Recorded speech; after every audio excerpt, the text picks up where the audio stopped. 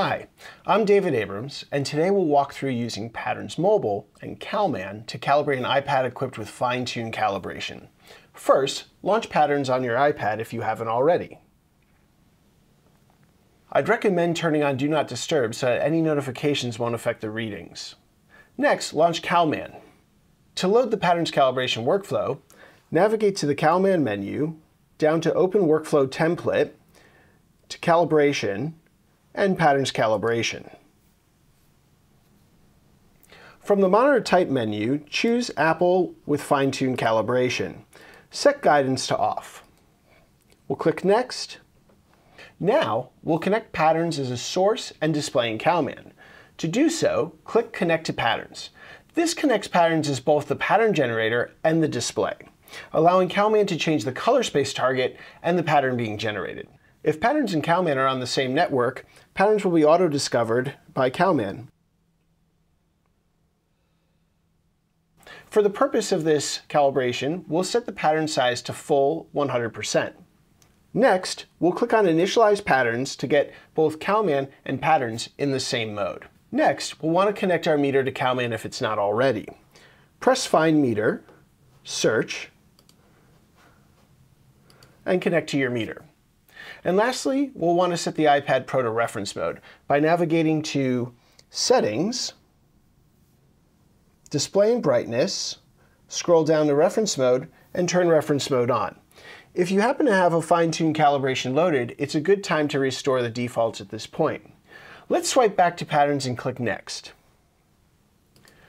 At this point, we'll want to set our calibration target and our Patterns color space to the most used target. We'll set our Patterns color space to Tone Mapped HDR P3 at ST2084, our Calman target information to color space DCI P3, white point D65, and our EOTF to ST2084 HDR PQ.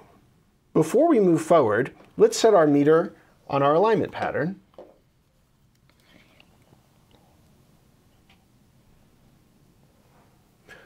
Click Next,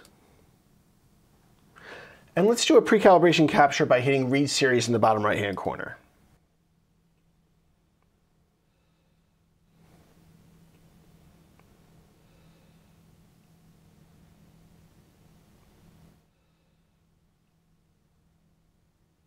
As you can see, the results are pretty good, but there's room for improvement. Let's click Next and move on to our next phase. Here, we're going to perform our fine-tune calibration.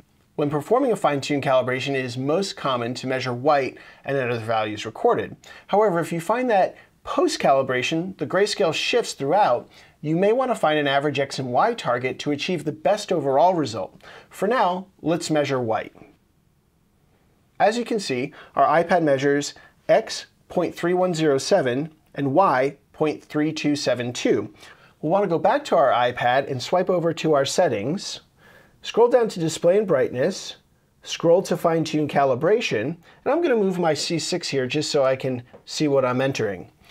Click on Measured, enter in X 0.3107.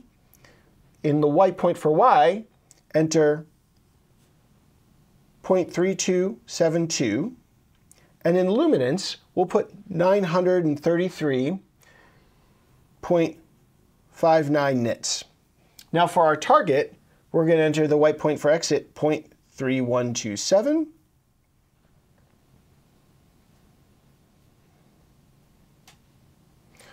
The white point for Y at 0.3290.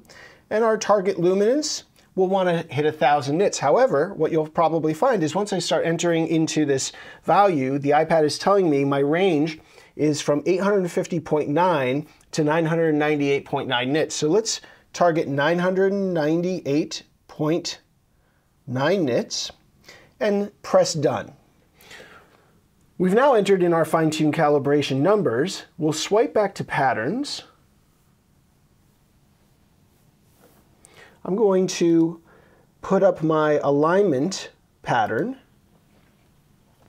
and replace my C6. Let's click Next. For our validation targets, I'm going to use the same ones as our pre-calibration measurements. However, if you wish to test other color spaces, you may adjust the target information and Patterns color space here. It's important that both Calman and Patterns are set to the same color space target, regardless of which one you're validating. Click Next. Now let's press Read Series in the bottom right-hand corner and do our validation measurement.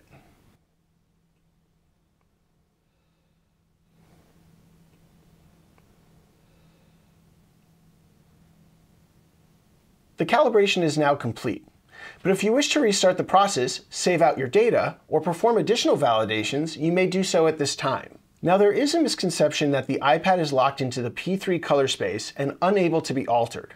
However, it is important to remember that iOS and iPadOS are color-managed systems, and as such, the system is managing the signal to the display. We've just validated a tone-mapped HDR P3 at ST2084 source, but now let's take a look at an HDTV video BT709 at 2.4 source.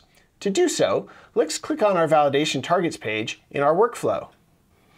And we're going to change our Patterns color space from tone-mapped HDR to HDTV video BT709 at 2.4.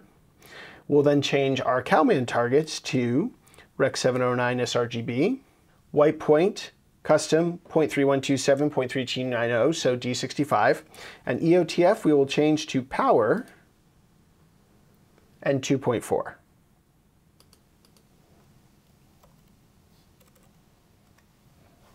Let's click Next. Go up to our history, add a new history, and this will be our history for Rec 709 at 2.4. Hit Read Series.